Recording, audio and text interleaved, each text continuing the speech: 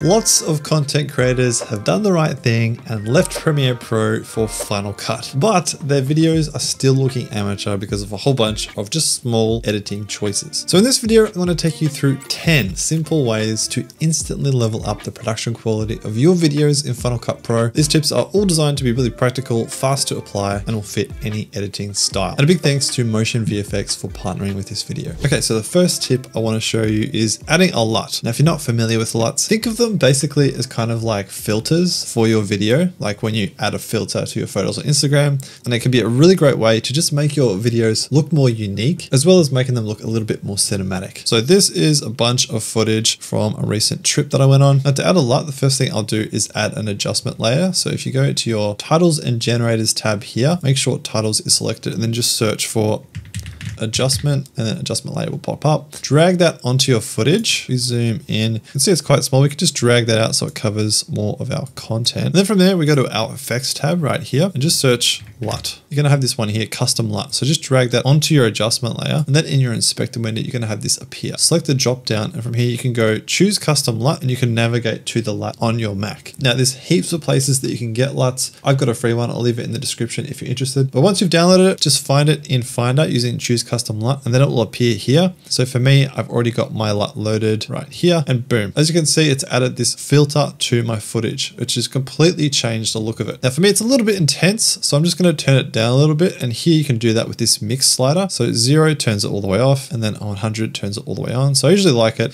somewhere around the sort of 75% mark. So you can see if I turn it on and off using V, you can see the difference that it makes to the footage. It really changes and enhances the look. If I drag this adjustment layer across my entire video, it's now applied across the entire timeline. It's just a really easy way to make your videos pop. Okay, tip number 2 is adding subtle camera movements to static shots. Typically, I film my videos in my studio like this, and it's just a static talking head A-roll shot. We can actually spice it up and make it a bit more interesting with a completely free plugin. So again, I'm just going to go to my titles and generators tab, type in MCam. We've got MCam rig right here. This is made by Motion VFX. I believe it's actually now called custom camera movement, but it's completely free. Just drag and drop it onto your footage. And now if I play this section of my footage back, you can see it adds this dynamic zoom. So it kind of simulates a camera zoom, but just all within your editor. So you don't have to worry about doing it in your camera. From here, I adjust it just using the inspector window again. I usually just turn off that blur. So when it zooms in, it doesn't blur on me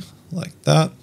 And then I'll change the actual zoom level. So that's a camera angular view. So I'll just put it somewhere a bit more subtle like this. You can move the zoom point to somewhere a bit more natural around there. Now when I play this back, you can see it looks heaps more natural.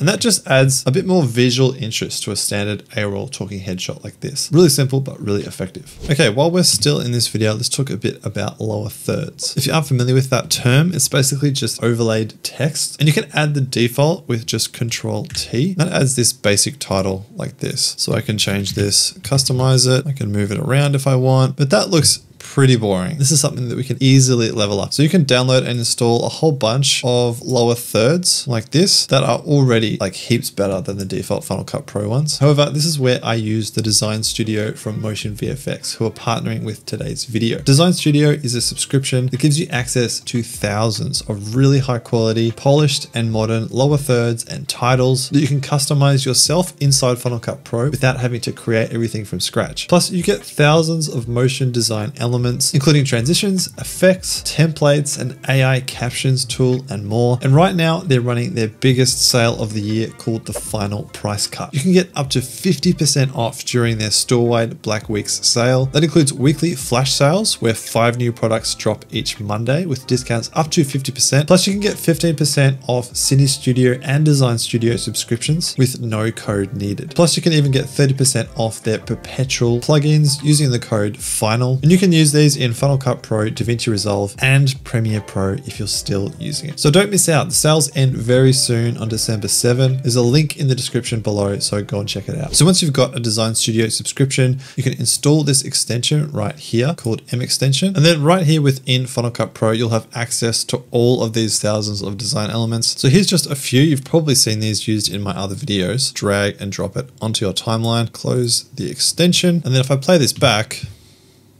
you can see It's super high quality. It's got animated cursors. And again, you can move it around and it's super customizable. You can change colors, you can change the text. I use these all the time and it's a great way to level up the quality of your videos. Okay, so tip number 4 is adding micro animations to your graphics. This is actually an easy way to spice up more basic titles. So I've got this little don't forget to subscribe notification. I'm going to move it down to here. And currently it just cuts straight into my video, which is not very pretty. So I'm going to go to my transitions tab and I'm going to type in slide. This is actually one of my most used transitions. So I'm just going to drag and drop that onto my title. And now if I play this back, it's going to slide into the video. It's already looking better, but it's sliding in the wrong direction. I want it to slide in from this side of the video. So if I click on the actual transition, I can go up here to my inspector and then slide in direction from the left. Now if I play this back, that slides in from the left. Looks great. I might even change this to sliding in from the bottom. So if we go up, now I'm going to play it back, it's even more subtle. And it just takes your graphics to that next level. It looks so much more professional like this rather than just cutting in and out. We could do the same thing at the very end. So I'm going to change this to slide out and then I want it to slide down. So now at the end,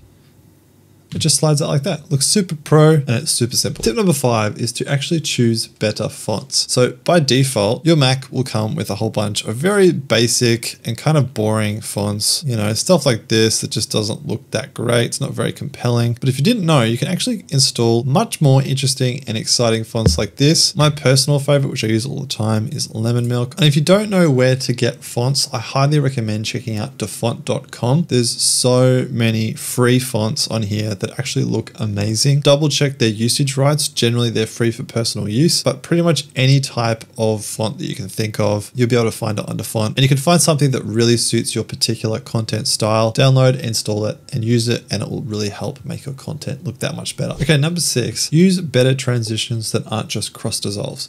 So I've seen a lot of people by default, they just use the default transition, which is just a crossfade like this. Now it just looks kind of tacky. We can make it look way better. Now there's a few different ways you can go about it. Final Cut Pro already has a bunch of transitions already installed, like that slide transition that I just showed you. So you can apply this and it will look a bit better than a cross dissolve, but this isn't quite the right vibe that I'm going for in my videos. So again, you can go online and download a whole bunch of transitions from different sources. There's again free and paid ones. But for me, I again just use Motion VFX. So they've got heaps of really high quality transitions that you can use. So I might use something kind of like this one. It's a very quick transition. I'm just going to drag that onto my footage. Now if I play this back, as you can see, it's this really quick flash. And in my experience, generally quicker transitions are better than slower ones. You don't want your transitions to be too distracting, but something like this can just make your content look heaps more professional. Okay, tip number 7 is to sync your cuts to your music beats. Now, if you've got a backing track with music,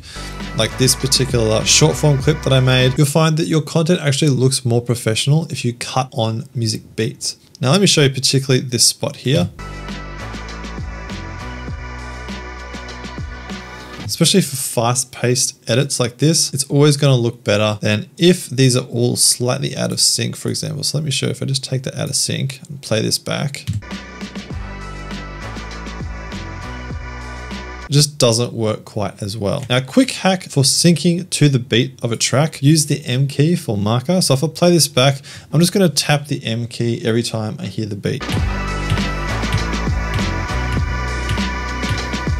And then just by doing that, you've added all these little individual markers that you can easily line your footage up with and make your cuts on. Okay, next up is a really big one. This is one that I see heaps of people do all the time, and it's a really easy fix. And that is just having amateur framing. Now, if I place myself here in the frame, this is an example of amateur framing, the same as here, or even somewhere like here. Now, if I move back to the center, you can probably already tell this just looks better. You might not be able to tell why it looks better, but it just kind of does. And one of the easiest ways to fix this is using what's called the rule of thirds. If you haven't heard of this before, just imagine a grid on your frame with 1, 2, 3 sections from top to bottom, and then 1, 2, 3 sections from left to right. I won't go into too much detail, but basically you want to keep important parts of your image on the actual third lines. A really easy example with a roll like this is to always keep your eye level on the top third line because it just looks the most natural. If you have your eye level above that third line like this, it's just going to look a bit weird. You're going to have your head cut off. If it's below the third line, it's still going to look weird. It's still going to look out of place. And then for A-roll like this, just keep yourself centered right in the center of the image. If you're slightly off like this, it's going to look a bit weird. And you can always easily just scale and move your image in post if you filmed it a little bit off. Okay, tip number 9 is using masking to add layering to your content. So here's a basic example. I posted a YouTube short every day for the past 3 months. So as you can see, I've got these 3 kind of layers in my frame. I've got the front layer where I've got these calendar pop-ups, the second layer where I've got myself, and then a third layer that seems like it's sitting behind me in the frame. And it's actually really easy to do. You just need to get your A-roll clip. So let's just use this clip here, for example. I'm just going to duplicate it holding Option. So I'm going to duplicate that clip, put it on top of itself. I'm just going to make sure it's muted. And then I'm going to search for, in our effects tab, the magnetic mask.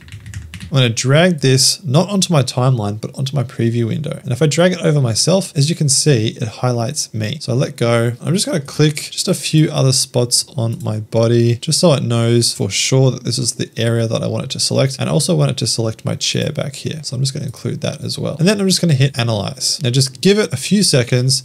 And as you can see, it's going to analyze the entire clip and keep me selected. And once that's finished, I'm just going to hit Done. Now you don't see anything different, right?